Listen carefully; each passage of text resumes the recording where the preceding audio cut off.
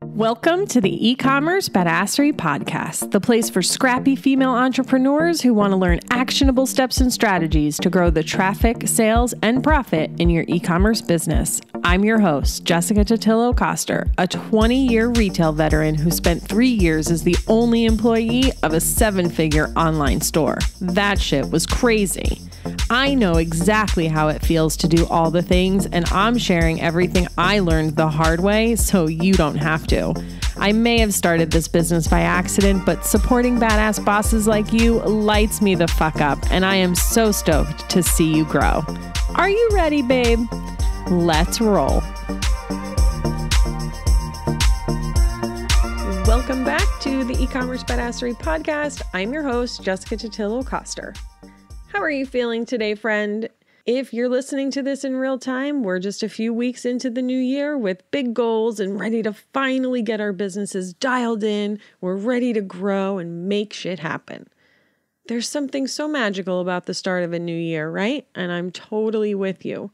A quick reminder, though, every day is a new day to work on your business. Famous words by previous podcast guest Rishi Rawat, episode 26, if you've never listened to it.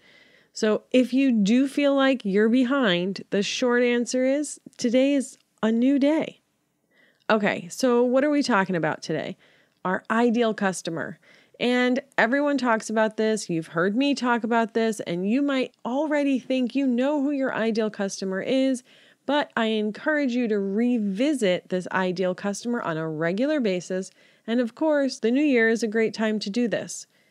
Now, before you leave this episode because you think, nah, I totally have this dialed in, I want you to think about how your life has changed in the last year or even the last 6 months, and how your priorities, struggles, pain points, etc. have changed in your own life. The same is true for your customers. As humans, we are evolving all the time, just like your business is constantly evolving. And that's why doing the ideal customer exercise once in your business isn't enough. Additionally, not only are we going to lay the foundation today, but we're also going to talk about what to actually do with that information. For the sake of today's episode, I'm not going to go through every step of this process, but don't worry, I'm not going to leave you hanging. If you're already on my email list, you have access to my free resource library where I have a PDF worksheet that walks you through this entire process.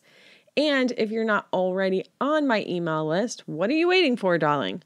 Go to ecommercebadassery.com/free stuff to sign up, and then check your inbox for instant access to my entire library of every freebie I've ever created to grow your e-commerce business. And if you haven't already heard, at the time of this recording, I'm going to be doing weekly live Q&A events in the eCommerce Badassery Facebook group where you can come and ask me questions about what you heard on the podcast. It's a new weekly feature I'm trying out, so if you're not listening to this in real time, I can't guarantee that you'll see anything live, but the replay for this episode will be in there for you to listen to. Okay, let's hop into it. What I really want to focus on today, and the part that so many of us miss, are the psychographics of our ideal customer. And what the fuck are psychographics? Psychographics is defined as the study and classification of people according to their attitudes, aspirations, and other psychological criteria, especially in market research. So this is where you really start to dig deep into who this person is at their core. We're going beyond the surface level shit, figuring out what stage they're at in their life, what really matters to them, how they decide what products to buy, and what topics around your product do they care about. What I want you to remember is that marketing a product is not actually about your product. It's how that product can make their life better, solve their problem, or make them feel good. When you understand this, when you understand what makes them tick, you can then more easily craft content and experiences in a way that makes them say, "You get me." The download I mentioned has an example for you around positioning a high-end skincare brand. It shows the marriage behind the demographics info, their age, income, etc., and the psychographic information and how you can combine those to figure out what's important to them. It even has a little visual for you, so if you're near a computer and you want to grab that download now to follow along, feel free to do that. In this particular example, we have a 36-year-old female fashion writer who lives in Los Angeles. She's married with no kids, has a household income of $300K per year, and drives a BMW convertible. That's her demographical info. Now, when we dig a little deeper, we know that she's a spender, not a saver. VIP experiences and prestige are important to her. She's a feminist, a dog mom. She loves makeup, travel, and cares about the environment. Now that we know this, we can create branding, content, messaging, and product variations that speak directly to her. So how do we translate that? Let's pretend it's not COVID and leisure travel is still a thing. In addition to our full-size products, we may want to offer TSA-approved travel sizes so she can jet set and keep her skin fresh. And because we know she's an environmentalist, we'll want to talk about our eco-friendly packaging and manufacturing processes. As someone who travels a lot and likely attends events as a writer, it's possible she drinks a bit too much bubbly on occasion. So we can talk about the hydration our products give her skin the morning after. We'll also want to tell we're cruelty-free and not tested on animals since she's a dog owner and that's probably important to her. And as a feminist, she'll want to support a female-owned company or one that contributes to female causes. Plus, because prestige is important to her, she'll appreciate being treated like a VIP, so a rewards program with higher level tiers for your most loyal customers, think Sephora's Rouge level, is a great way to keep her coming back to our business. So that's the messaging part, but how else can we use this information? If we go back to the packaging piece, not only do we want it to be eco-friendly because we know that that's important to her, but we'll want to make sure it has a luxurious look as well. You may automatically gravitate toward using foil printing, for example. But is that eco-friendly? I'm not sure, but if it's not, maybe something more minimalistic would be a better way to go. Sleek white or black packaging also exhibits a luxurious look. Let's think about your imagery.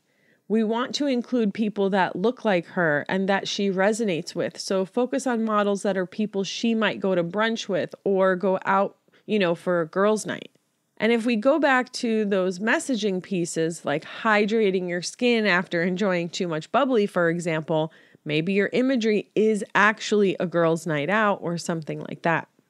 When it comes to creating content for this person, think beyond just your product. What else does she care about? Because she's likely career focused, she's probably often found at events, making connections.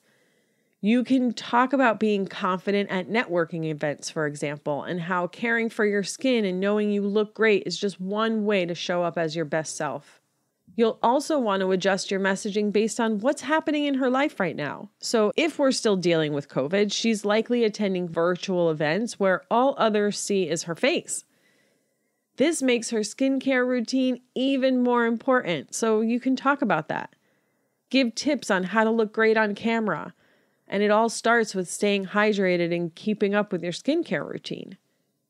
This is also a great jumping off point for partnering with other complementary brands. Let's run with the virtual event or Zoom meeting example. If you do an educational event around looking great on camera, you can partner with a jewelry brand and a CBD brand, for example. Your messaging can talk about waking up refreshed after a great night's sleep with CBD, having great skin with your skincare products, and showing your personality with great jewelry from the neck up. And the way you partner with these other brands doesn't necessarily have to be hosting a virtual event, though live video is so powerful even for product-based businesses. Maybe you just do a newsletter swap where you all agree to share each other's products. And to make it even more lucrative for one another, you can each join each other's affiliate programs to earn commission on any of the other brand's products that you sell through your own newsletter. If it makes sense, you can even create a product bundle where the customer will get a kick-ass deal if they buy all of your products in one shot. So are you seeing how you can kind of take the information and use it to drive all of your business decisions? Now that you have an idea of how it works, let's dig even deeper. I'm going to run through the questions that are in the workbook and give them a little bit more color. I want to focus this all around one product so you can really see how this comes together. I was just recently talking to some others in the product space about growing a CBD brand. So let's use that as an example, and we'll build it out with female entrepreneurs as our target customers. One quick disclaimer here is that in terms of CBD, there are a lot of rules and regulations around what you can and can't say, the types of claims you can make about your product. So if you happen to be a CBD brand listening to this, because I know there are some of you in my audience, make sure you're following all the necessary rules. And I would have used a different product, but these ideas have already been swirling around in my head from the conversations I had, so I'm just going to go with it. Now, I'm not going to go super deep into every question included in the workbook because that would make this a very long episode, but it should give you a good sense of how to translate the information when you do the workbook on your own. So first question, what are their attitudes and mindset around topics that relate to your product and industry? So here's some thoughts I had.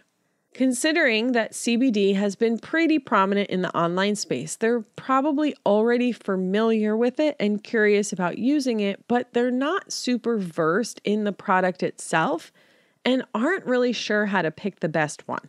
It's also likely they've heard amazing things from their peers about it and want to potentially incorporate it into their life, but they're not really sure where to start or how to best utilize it. They've also probably come across some really big brands, and they might be hesitant to trust a smaller brand because they might think it's dangerous or not as good of quality. It's also possible that they've tried other brands and didn't really see any positive results. So how do we take this information and turn it into messaging that will resonate with our customers? Because she's not super well versed in CBD and doesn't really understand the product, we know we need to educate her on CBD. We'll want to talk about where it comes from, how it's made, the different types, what makes them different. That's a total no-brainer and should be a content pillar of any CBD brand. We'll also want to educate her on how to get started with it and actually incorporate it into her life. We can share our own story of how it's helped us and how we use it. We can share other stories of influencers we work with, customer testimonials, etc.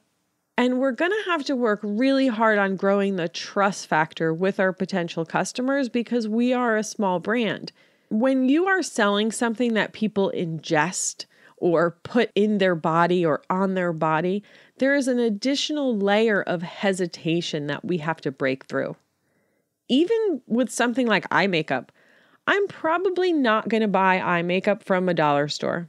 I'm sure it's perfectly fine, but I have preconceived notions about the quality of that product, and I certainly don't want to put it on my eyes. And lastly, we need to address their fear that the product might not work for them. So in the case of CBD, this is where we also want to educate them on the different types of CBD and that they're not all created equal. We also need to make sure that the customer understands that the best results come from regular use. So using it for 7 days isn't necessarily enough time to determine its success. And we might want to offer a money-back guarantee. I know as a small business, it can feel like a recipe for a lot of lost money, but consider how the increase in conversion can pay for the few bottles that you may have to take back. The truth about things like money-back guarantees is that a lot of people don't actually take advantage of them. I don't have any statistics in front of me right now, but if you research this, you'll see things like money-back guarantees, rebates, and even gift cards. Shit tons of money go unclaimed. So if you're just getting started or you're struggling to catch traction, it might be worth it to just test this out for a little bit and see if it moves the needle for you. Next up, What are their aspirations, goals, dreams, and wishes? What do they want for this world, their life, or results from your products? As a female entrepreneur, they want to see more female leaders. They want to make an impact on their community and see other female CEOs thrive. They want to do big things in the world, which means they need to focus and have clarity in their day-to-day life, and they're hoping CBD can help them with that. I want to give another quick example here in terms of the results someone would want so you can see the difference.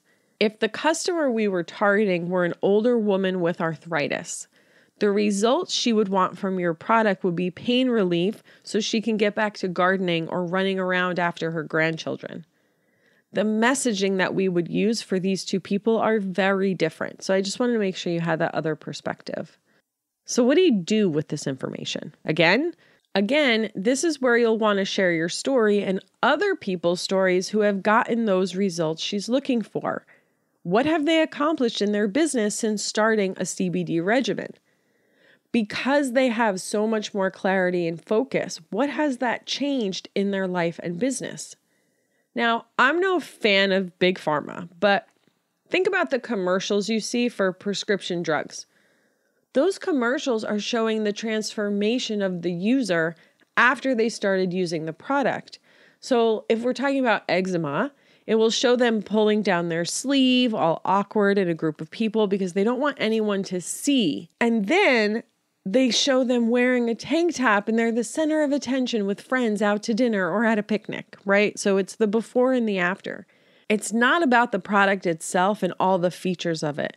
It's about the result and the transformation that the product can give you. Okay, so now you might be thinking, all right, sure, this is really easy with a product that actually solves a problem like this. But what if I'm just selling clothes in a boutique?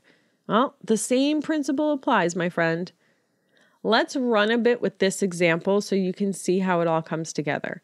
Let's say we have a clothing boutique with trendy items. We'll use my previous boutique as the example.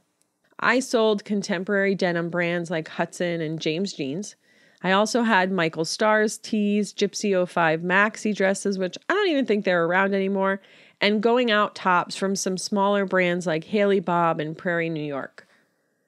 For my customer, there were a few different things at play, and one of them was status. I was in an upscale neighborhood, and while of course my customers bought these higher end brands of jeans because they did fit really well, it was also because they were recognizable. If you had a pair of Hudson jeans on that had a flap back pocket, everyone knew they were Hudson jeans.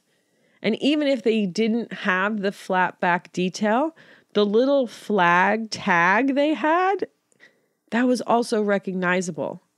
Just like a pair of Louboutin shoes with a red bottom or a Valentino rock stud. Also, my customer loved getting a new top to wear with her jeans for Friday or Saturday night out, whether it was a date with her husband or a girls' night out. So I knew that my tops, for instance, had to be reasonably priced because they would want to come back and buy more. And why do we buy clothes? Why do we care what we wear? Because when we look good, we feel good. When we feel sexy, we have more confidence. Heels make us stand taller, which in turn gives us more confidence. When we understand how to dress our shape to highlight the things we love about our bodies and camouflage the things that we don't, we feel more powerful. So I wasn't selling the flap on the back of the Hudson jeans. I wasn't even really selling the fact that they fit well. I was selling that the flaps made your butt look rounder, that the mid-rise camouflaged your belly pooch, and that a straight leg jean would make your hips look smaller, or that this sweetheart neckline top would make your cleavage look amazing so you could go out on date night and feel confident and have your partner drooling over you. Or that you could just feel like you had it all together and could conquer anything. Another really important question to ask is, what are their objections to buying your product? In the CBD example, we touched on this already a bit in terms of them not being sure if your product is safe and whether or not it will work for them. And they also may be wondering if CBD can get them high or if they would test positive on a drug test. I'll give another example from a client I worked with recently who sells make-your-own nail polish kits. The kit comes with a base formula for the nail polish and then color pigments and such for you to mix your own color. One of the biggest objections her customer had was, what if I screw it up? What if I mix the colors wrong, use the wrong amount? There was so much anxiety around the actual creation of the color itself. What we did know, though, was that once they did it the first time and they see how easy it actually is, they just want to keep doing more. But getting them over that initial first hump was really difficult. So the marketing and messaging for those first-time customers is heavily focused on overcoming that one objection. And she's also creating more content, guides, and tools to express that you can't screw it up because it can always be fixed, and to walk them through the actual process of creating the colors, etc. You should also think through what the day-to-day activities of your ideal customer looks like. Think of it as a day in the life. What is it like to be in their shoes? And think about the most basic, mundane things so that you can relate to them on a personal level. And some questions you can ask yourself are they an early riser or a night owl? Are they constantly chauffeuring their kids around? Are they currently homeschooling them? Do they have a long commute to work? Do they listen to podcasts? What are their favorite TV shows to binge? Do they cook, or are they more of a takeout kind of girl? How do they relax and unwind?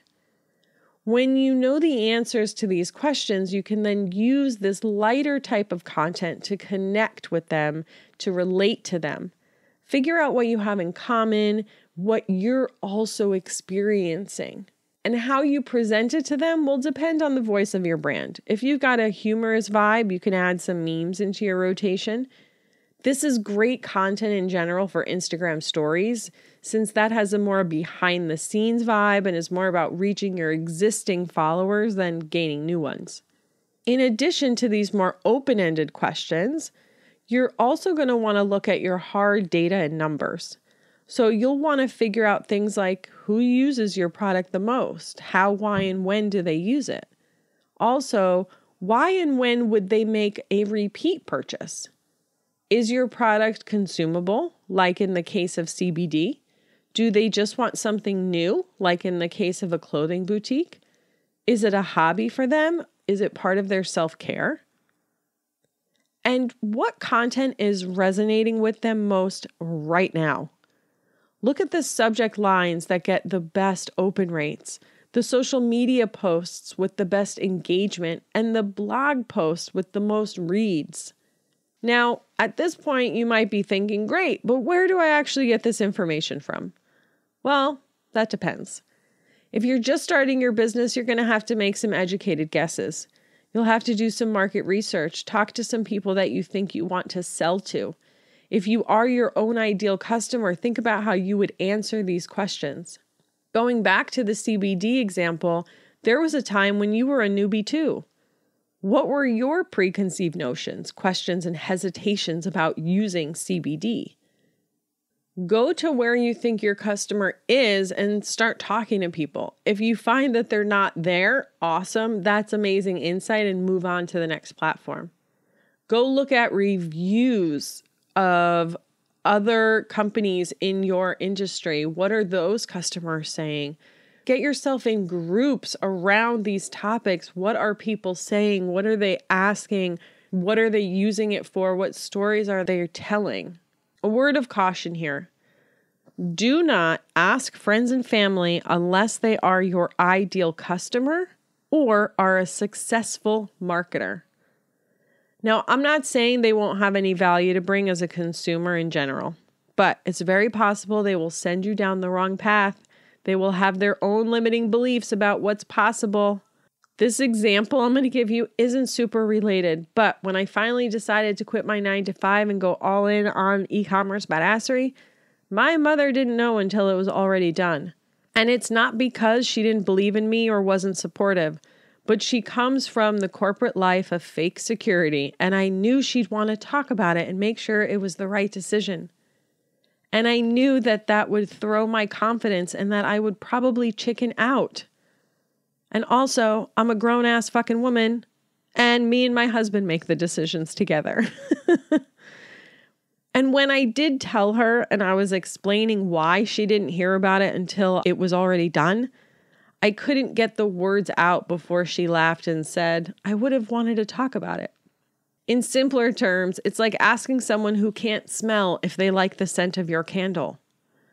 If you've already been in business a while, then you're going to have hard data to work from. Go and look at the reviews you're receiving, good and bad. Look at the customer service inquiries you're getting. What keeps coming up? If you're getting return requests, why are they returning? When you start to see patterns, you know what you need to address. An example of this, and I'm having major deja vu. I can't remember if I told this story on a podcast episode already, if it was in a clubhouse room or another podcast I was a guest on, but at my previous job, we had this one particular product that was getting a lot of poor reviews. And there was a common theme which showed us that it was actually user error. And that was the reason why they weren't having a good experience with the product. So we knew we had to add more education about the use of that product. So that is content now that we can create and put on the product page, add it into a post-purchase email, and make sure we always talk about that when promoting that specific product on social media. And never underestimate the value of your frontline workers and the insights they have about your customers, the ones who are communicating with them on a regular basis. And that's why I'll always encourage you to tap into that when you're doing your campaign recaps and analyzing your business.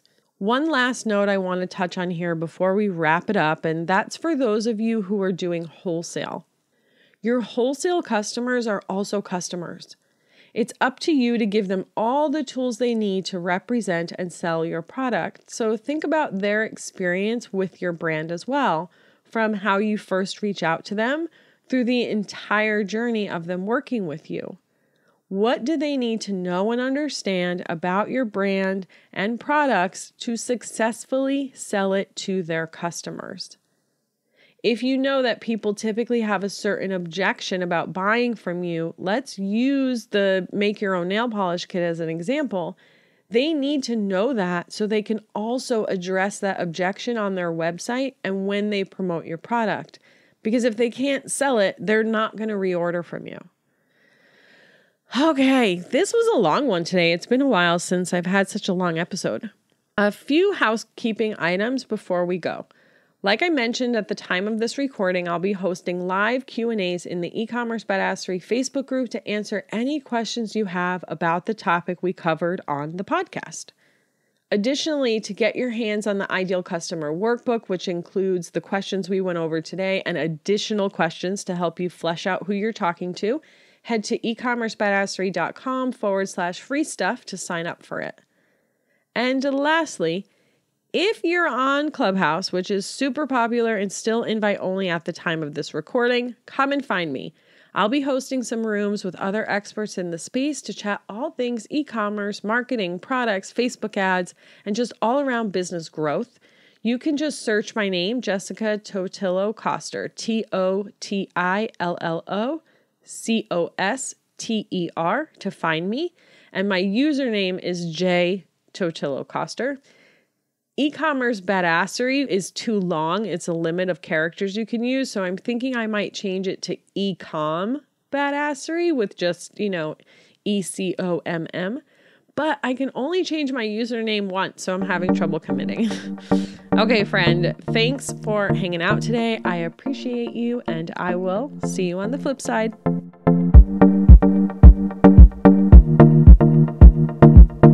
Thank you so much for listening to today's episode. If you like what you heard, I'd be so grateful if you'd leave a review on Apple Podcasts, and don't forget to subscribe so you never miss an episode. And if you're looking to surround yourself with more product entrepreneurs who totally get your life right now, get your booty on over to the eCommerce Badassery Facebook group. Can't wait to see you there. Until next time, e-commerce friends, stay badass.